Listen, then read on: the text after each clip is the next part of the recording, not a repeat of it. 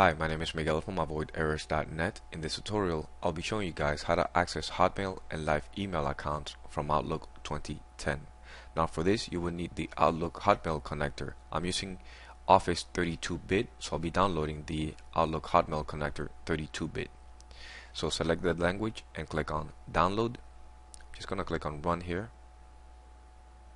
Yes to the UAC. Accept the license terms.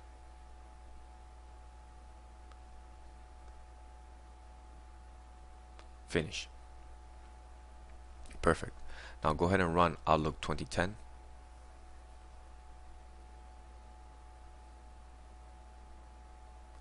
Click on File, Add Account.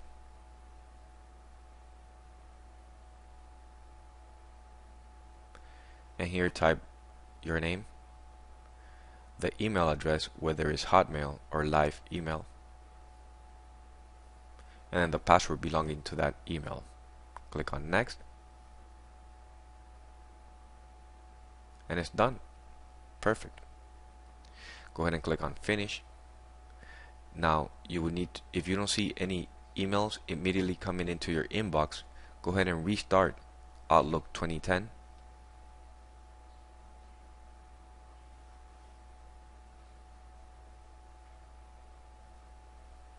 And click on Send and Receive, and you should be fine.